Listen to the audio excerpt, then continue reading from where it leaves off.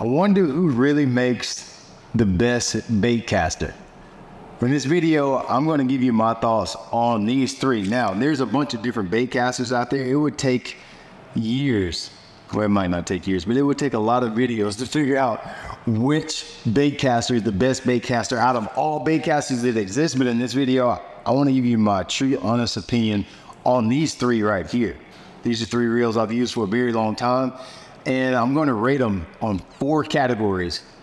Before I even get into this video, I want to tell you exactly how I'm going to grade these reels. Now, for you guys that are engineering minds out there and a lot deeper than I am, if you're looking for a video that goes deep into the detail of the gears and how they're spun around into carbon fiber molecules and how the atmosphere pulls in a vacuum and turns the alternator into 16 foot-pounds of drag, and all the technical specs, this ain't gonna be the video for you. This video right here that I'm about to show you is gonna rate these reels on 4 categories, and this is where I rate a reel.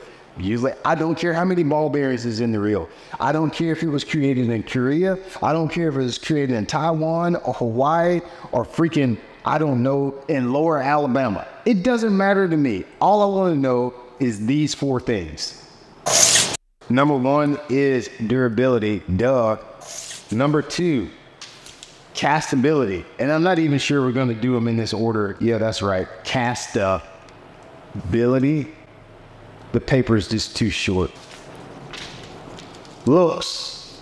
How does the reel look? Yes, it matters to me. This is a pretty important one. Line manage. Yes, that's right. Manage. I'm doing the best I can on the spelling. Just bear with me. And probably the most important for me when it comes to a baitcaster is this one. How good does the thing feel, and what is the shape of the reel? What does it feel like in these manly hands that I got right here? Here are the 3 reels that we're gonna do today. One is this one. This is a KastKing MegaJaws. I think you're gonna be surprised where this one ends up in these 3. This one is the Lose Tournament Pro. I've used this one a bunch. If you've watched any of my tournament vlogs, you've seen this reel in a lot, well, probably just about all of them. And lastly, yeah, my box is kind of, that's how long I've had these reels.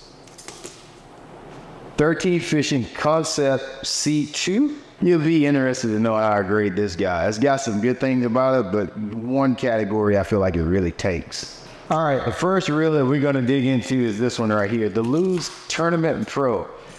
Let's start off with just the categories that I listed here. Number 1, we're gonna talk about the feel and shape of this particular reel. Now, I gotta be honest with you, most of the Lose reels have a good feel and shape to them. What I mean, how does it feel in the palm of your hand? I know that probably seems petty to a lot of guys, but there's probably some good reels out there that I don't use because they just don't seem to, it's gotta feel good in my hand. This one, if I was rating how it feels, this means the grips on the handles, that means on the palm, how does it feel on the rod? You know, I've got it right here in my hand just for this test. If I put it on a rod, it would probably take up too much space, but how does it even feel on the rod? Let me say, I would give the Lose on feel and shape a 9. It's pretty hard to beat how any of the Lose feel, but in particular this Tournament Pro. This is a reel that I use primarily for shallow crankbaits, and I use it for spinnerbaits. This is a 6/8 to 1 gear ratio reel. I like a little bit slower reel for spinnerbaits, crankbaits, sometimes even a chatterbait. But with a chatterbait, a lot of times I do like a little bit faster one just so I can keep up with the bait in case the fish comes at it with me. But for cranking, for a spinnerbait, this is my number 1 reel to grab right here. Where would I rate this guy on line management? Where would I rate this guy? So what I'm talking about on line management is how well is the spool designed to use the pound test line that I use it the most for. So for this Lose Tournament Pro, probably the smallest I'm going to use on this reel is about 12 pound test. I don't think I've used anything smaller than 12 on this reel, and I'll use as big as 20. And I do feel like the spool can handle that big of a difference in line size fairly well.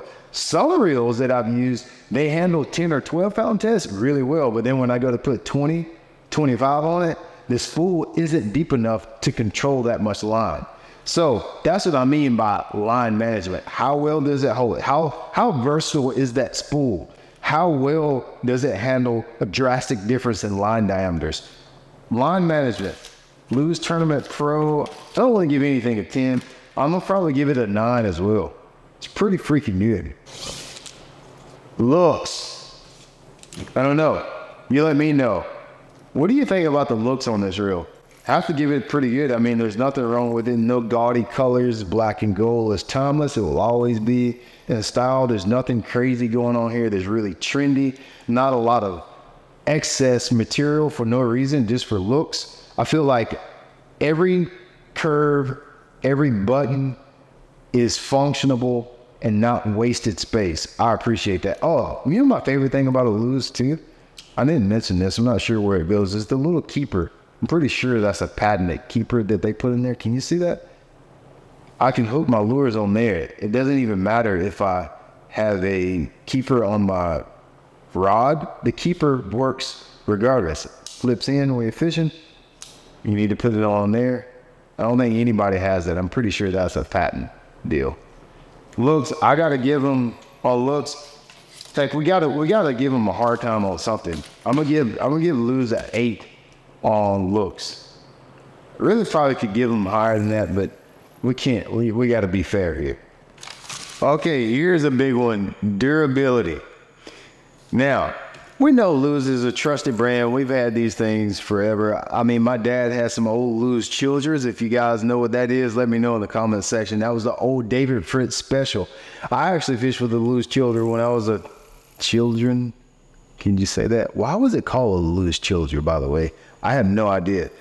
But on durability, I've been using this reel since about 2020 is when I think I started using Lose. And I mean, honestly, it's pretty good. Now, there are some Lose reels that I'm a little bit like, this one ain't that great. But this particular one, the Tournament Pro, is pretty good. It's still not at the top of the list when it comes to durability. I would probably have to give this reel a 7 when it comes to durability. It's good. It's just it ranks so high in all the other categories. I can't. Yeah, 7 is a good score. Compared to the other ones, I'm going to say a 7 is going to be a good score for this reel. What do you think? Let me know. Let's talk about the castability. Let's talk about the castability. Remember what I tell you about this? How well does this reel throw lighter lures, balsa crankbaits, shad wraps, even jerk baits? Baits that can be a little weird to throw. I've done quite a bit of balsa plug fishing with this bait, handmade crankbait fishing, and it throws those baits really well. So overall, I'd have to rank it pretty high when it comes to castability. How well does it cast little bitty lures? And then, you know, obviously it does handle big lures good because you've got enough spool capacity, enough line capacity to use bigger line. If I got bigger line, I can use bigger baits. So I would have to rank it pretty high. When it comes to castability, I'm gonna give this guy 8. I don't have much to complain about here. So overall, the Lose Tournament Pro ACS ACB, it is one of my favorite reels. Okay, we got to talk about this one right here. This particular reel, I think you're gonna be surprised at what I think about this reel and where it ranks against these other two. I already know what y'all are thinking. When y'all saw this in the first 2 seconds of the video, you saw I had a KastKing, and like, why does he have that reel up against these other two establishment type reels?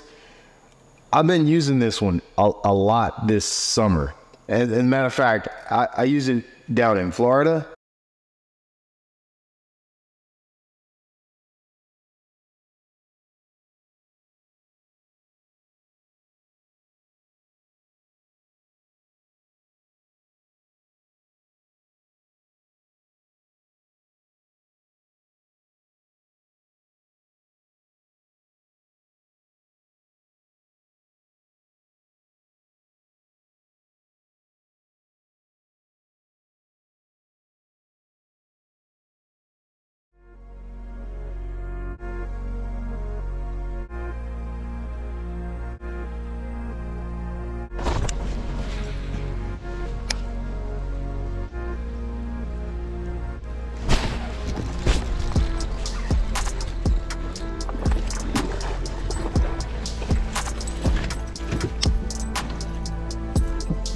let's just go. Let me show you exactly what I think about this reel. You probably won't believe where I'm gonna rank this guy. I can tell within 3 seconds whether a reel is something that I want to fish with or it's something that I don't need at all. I know it don't take very long. I will be honest with you, when it comes to the feel and shape, KastKing, bro, y'all killed it on this one. This one feels really good. It fits into the palm of my hand really good. It's not too bulky. Sometimes I don't know what you call this, the reel seat, the reel bar, whatever you want to call it, can sit too far from the base of the reel, making the reel feel real clunky in your hand. It doesn't feel real grinding. When I'm throwing a chatterbait, or I'm slow rolling a spinnerbait, or even just slowly cranking a spinnerbait, sometimes a cheap reel, you just hear it. You really, if you know, when we got a chesty on as YouTubers, you know exactly what you're dealing with a reel. If you hear it going, sounds like your washing machine or something like that, it ain't a good reel. This reel has none of that. It doesn't have that grinding noise. It feels, I guess I'm getting into the other categories, but it feels really good to me. It's light. It fits into the palm of my hand. It has a high-end feel and shape to it. The feel and shape of the KastKing, gotta give it to him. Knocked it out of the park. I wouldn't give him a perfect 10, but I feel very comfortable giving them a 9. Feels really good in my hand. It has a high-end feel to it. That's kind of gross. I probably shouldn't have did that. Well, let's talk about the looks. What do you think on the looks on the MegaJaws? Pretty good. I like the purple accents.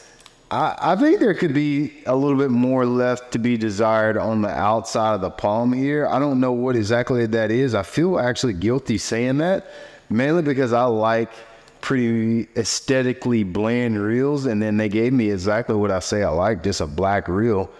Their shapes and stuff look good. The purple, I'm all for it. I don't know. I guess I would love to see something else a little cuter right here. But overall, I mean, the looks, they don't leave anything to be complained for me to complain about, other than maybe you could have did a little bit more. I don't know, but then that feels real childish. I don't know. Okay, the looks, the black, the purple, the way everything looks, I'd have to give this guy a 7. Here we go. Castability. This is one where I really probably need to use it for a little bit longer to give a really good, thorough review on. I've done mostly flipping and short target oriented fishing. Not a lot of bombing it across a flat, trying to get a bunch of distance. Honestly, not a lot of using fluorocarbon too. Some reels handle braid better than fluorocarbon. I don't know why. Maybe it has something to do with the spool. Maybe it has something to do with the brakes. You got to ask somebody that knows a lot more than I do. All I know, if I pick up a reel and if it throws good, I tell you that it throws good. If it don't throw good, I probably don't ever use it again. Well, let's give it another lucky number 7. The casting that I have done with it, I have had no issues. The brakes work really good for me for what I've been doing it. Have I taken it to throw a square bill? Not really, no, because I haven't really been throwing a square bill for the last 3 months. Have I thrown any balsa plugs with this reel? No, I haven't, because I haven't really been throwing any balsa plugs for the last 2 or 3 months. Have I thrown a jerkbait with it, which is notorious for being hard to throw in the wind a lot of times, especially if it's certain brands? I haven't done it with this reel yet. So on that fact alone, I'm just going to have to give it a 7 just because, and that's on me. That's not on you, KastKing. I still like this reel, and we're going to get some time in it on this fall. Line management. All right, so the line management on the KastKing. Remember, I just mentioned I haven't did a lot of bomb casting chatterbaits and lipless crankbaits across flats in the last 3 to 4 months. It just hasn't been a factor in the fishing that I've done. So on line management, my experience so far with this particular reel has been mostly flipping, throwing a spinnerbait, and doing some Texas rigging. A little bit of casting, but mostly flipping the bait at isolated targets. And sometimes that is a good indication of how well a reel handles line, mainly because I'm using bigger line. And bigger line can be hard to deal with. When you start putting 25-pound test fluorocarbon on a spool, sometimes it can either be the line is not really that good, or sometimes it can be the reel just doesn't hold the line correctly. So fairly limited experience with this reel when it comes to line management, and just for that reason alone, I got to give it a number 8. But I have high hopes for this reel. There's no reason that it's not as good as the top 2 in its class. I think I like it probably better than, I probably shouldn't say that yet. Okay, here we go. The one that I know just about everybody's probably thinking about is, will this reel hold up? Because I think a lot of us have a preconceived notion about KastKing and it being a cheap, non-competitive fishing reel for people that are just starting to get into fishing. And honestly, if that were the case 10 years ago and I was doing a review on this reel 5 years ago, that might be true.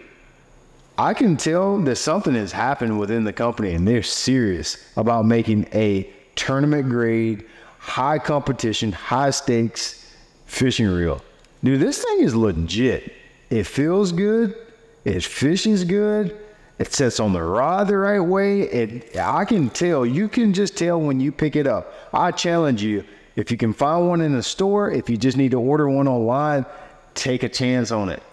I'm liking what I'm seeing from KastKing. Shimano, Daiwa, which I perceive to be the 2 leaders of the pack when it comes to fishing reels, you better watch out for this company. You better watch out. It's serious. It's not play anymore. They're coming for you. The KastKing MegaJaws, what I'm going to give it when it comes to durability, it's kind of hard to give it a good rating because I've only used the reels since about May or June of this year. So it's not fair for me to give it a super high rating, but I am going to keep it right there in the middle with a 7. I don't know what they're going to do, so it's not fair for me to give it an 8 or 9, but for the time that I've used it, you can hear this reel doesn't have any crazy grinding sounds or anything like that. I fish probably 40 hours, 30 to 40 hours a week. I'm usually on the water about 3 days a week. And in this time of the year, it's long days on the water. And you can tell I only have one of these. I don't have 6 of them. I put all my time on this one and it sounds, that's just line that you hear hitting it. Pretty smooth. I can't complain, but will it sound this way next year? After I've put 600 hours on it, 1,000 hours, only time will tell, and time hasn't met up with the KastKing yet. Lucky number 13.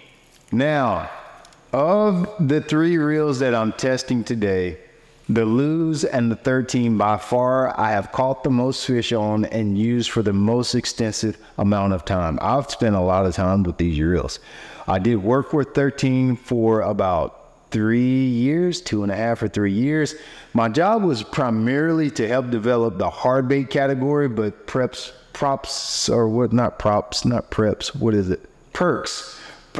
the job working at 13 was I got to get a lot of their reels. I even got some of their rods. This is the Concept C2 from 13 Fishing. Now, first of all, I like this reel a lot. It does have a few things that I do not like about it at all. Let's get into it. The feel and shape of a 13 Concept C2. One important thing to know about any of the 13 reels is they all, as far as I know, have the exact same frame. What I'm talking about is all this white area is the same, whether it's a B, they don't have a B, do they? A A, a C. The Inception has a different frame, but I know the Concept A, the black reel, and the Concept C, same exact frame. So they feel the same. Now, this feel did take me some getting used to. It's a lot flatter, beveled edge on this side, so it fits in your hand a little differently. It's not a bad thing, but it doesn't feel like the other 2 reels that I just gave a review on. It's a lot flatter and a little bit taller this way. At least it feels like it's tall. I haven't taken a caliper to it. I'm literally just telling you what I feel, okay? But it feels bigger and taller, and it's definitely a lot flatter on this edge right here. That could be good for some of you guys. For other you, some of the other people, it's gonna feel different. It's like sneakers. Some people like Reeboks and somebody like Nikes and somebody likes Brooks. A lot of y'all are wearing them New Balances that all the dads wear where you cut the grass and they look terrible. Okay, so feel and shape, Out of the three, I would probably maybe rank it I don't want to say the lowest, but it does have the most unique shape. That's not a bad thing. This is just where I'm ranking it. I'm going to give it a 7 on the feel and shape. It's still, the handles and the knobs feel really good. I do feel like the real handles is a little further away from the reel. Sometimes a real handle can be a little closer to the body. Some of them are further away. I feel like this one is a good ways away from the real body. Let me know what you think about that. I could be completely hallucinating. Number 7, lucky 7 on feel and shape. All right, this is where the C2 falls on its face for me, is the looks. Not sure. Now this reel right here I've used for probably a year and a half. It's already grimy. I don't know who thought it was a good idea to have a white reel. Ricky, I hope it's not you. Ricky is a good friend of me, friend of mine. I love you, Ricky. I hope we get to work together again. Matter of fact, I hope we get to build the best stuff in the world the fishing industry's ever seen at some point. The white looks cool, but boy, it's a devil to keep clean. Secondly, I don't like bright colored rods or reels. If I'm throwing a jerkbait, I don't want you to see my giant sword just swinging in the air from across the Lake Okeechobee. I don't want to see that, man. So the bright colored reels, I like bright accents, like how KastKing does the purple. You may have add a little green accents I'm okay with, but an entire brightly colored white reel, man, you fall flat on my face. This thing's grimy. You can see it. I'm getting ready to sell a lot of reels now to get some new ones for next year. And this thing looks like it's just been drugged through a freaking mud bath. So it's going to get the worst score when it comes to looks, just on the fact that we use white, and that don't make a whole bunch of sense. Now, the Concept C2 does this job probably better than just about any reel that I've ever used, line management. And what I mean by this, it has the deepest spool of any baitcaster I've ever used. Now, a lot of people will say, well, I don't want a deep spool because now it means I waste a bunch of line. Well, I'm sorry, Jacob. It's easy to fill this up with some extra mono. It's easy to fill it up with electrical tape. But when I got 20, 25 pound test, that heavy, big diameter line, man, I hate when I don't have enough space on there to put a couple 100 yards. I don't know how many yards do we put? 80 yards? I don't even know how many yards we put on a baitcaster. But sometimes I just don't have enough room with these really shallow spools, and this spool is really deep. Also, because it's deep in the way the spool is beveled, I feel like I don't get as many backlashes with it. It handles line really good. And that seems to work good when you're using a heavy lure and heaving it a long ways like big swim baits, because I feel like the spool is spinning so fast that you need a different way to contain the line when it's leaving the reel. I don't know. That's probably way over my head. I'm sure Ricky could tell you exactly what's going on there. But I feel like this reel handles line very, very well. Big line and small line. Now, that reel right there, I've done everything with, from light crankbaits to throwing a Texas rig, swimming worms, swim jigs, chatterbaits, top waters, jerk baits, football jigs, weightless deals, forward facing sonar baits like minnows, baits and stuff. Yes, on a baitcaster, I've used this. Yes, I've done that before, and I've used this reel to do it. You can watch my YouTube vlogs, and you'll see this reel show up occasionally on that one. So line management, I got to give the Concept C a 9, dude. It does it really good. This spool and this setup is all across all the series, the A's, the C's, and the Z's, and they knocked it out of the park when it comes to line management. It does that really well. How about castability? Now, with this guy, the Concept C2, I gotta be honest with you, I didn't expect it to perform that well with castability. And particularly, just for me, I use a lot of small crankbaits. You can watch any of my tournament vlogs and you'll see I'm using square bills a bunch. I'm using handmade plugs a bunch. I throw a jerkbait quite a bit. Notorious lures for being a little bit of a butthole to throw in the wind. Lipless crankbaits can be a little bit of a trouble too, even though they're heavy. If you get them in the wind, they can be a pain. You can get some backlashes in them. Concept C2, like it casts really well. The braking system is inside. I like how they had it numbered Can you see that? I'm not sure if it's going to focus. They have the magnets numbered. Right now I have it on the 2 setting. The 1 is a little bit too free for me. Sometimes I even use it on 3. Very rarely use 4, 5, and 6. So I like that. I like the way that works. Let me know what type of brakes those are. Is it centrifugal or I guess it's centrifugal brakes. I don't know. I struggle to even say that word. Don't really care what kind of brakes you call them. All I want to know is, do they work, and can I cast with them? But I'm sure somebody in the comment section is going to tell you exactly what they are. But this is how you adjust them. The other 2 reels that I use, they have a dial on the palm. This one, pop it open, bop, all your essentials are right there in there. Not going to fall out like how the old Shimano's used to do. Remember you had those little red tabs in there with the Shimano's and they fall out? I hated it. I lost so many of those joints over the years. This braking system is by far superior. They did an excellent job on that. And for that reason, Castability, I got to give this guy a 9. I mean, they got it. It's easy to adjust them. I feel like those must be some of the favorite brakes that I like, because I like the way this braking system works better than, let's say, the dial system that sometimes I get messed up where my kids come in here and then they do this and then I go to use my reel and I'm backlashing first thing in the morning using some really intense language. With this guy, my kids ain't quite as smart enough yet to go in here and pop this open. Brooks probably could, because he's that kind of kid, and go in there and mess with my brakes. I really like that system a lot. I wish everybody would adopt that. Durability. I'm not sure what price point this guy comes in, but I want to say it's in the close to the $200 mark or better. I have had a couple failures with the 13 fishing reels. I've had one where it just sounds like I've got a freaking 6.7 Ford Power Stroke diesel in it. When I'm cranking, it's just, I feel like I feel like this is a reel that you have to maintenance quite a bit. Somebody said, well, sure, you got to maintenance all reels. Not really. I've got Shimano's that I've had literally since 07, 08 that I have not touched. These reels I've used sometimes a year, sometimes 3 years, and occasionally you get a good one, you got a good one. Occasionally I get failures. So I am going to have to even though this reel does perform so well in so many areas, I do think it leaves a tremendous amount on the table when it comes to durability. So with that being said, I have to give the 13 Concept C2 a 6 on durability.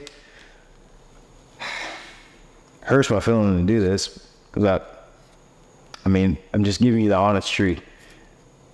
It's not going to be a reel that I feel like you're going to have 10 years from now. It's a serious fisherman, probably going to have that. That's a 3 to 4 year reel. Hardcore tournament tour level fisherman, probably 2 years is what you're going to get out of it. Just my honest opinion. There's no facts to back that up. Somebody's going to come in and say, I've had my C2s for 26 years. You got it, buddy. Thumbs up. You're the man. Which one do you think wins the shootout? I would have to put the Lure on top. But this does better in every category when it comes to the score. But I would have to say a close second, if not right up there. I mean, if the Lure is here, the KastKing is just right there. Mainly because it's a new company. Mainly because they've come so far in such a short period of time.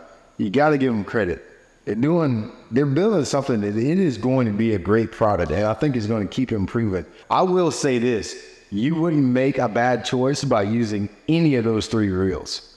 That's why I wouldn't, if I've got it at this point, as much as it's on the line for me, it's probably at least a little bit decent. I don't think you'd make a bad choice by using any of those reels. If you've got any of them, feel free to put it in the comments what your experience has been with any of those 3 reels, or what your favorite reel is.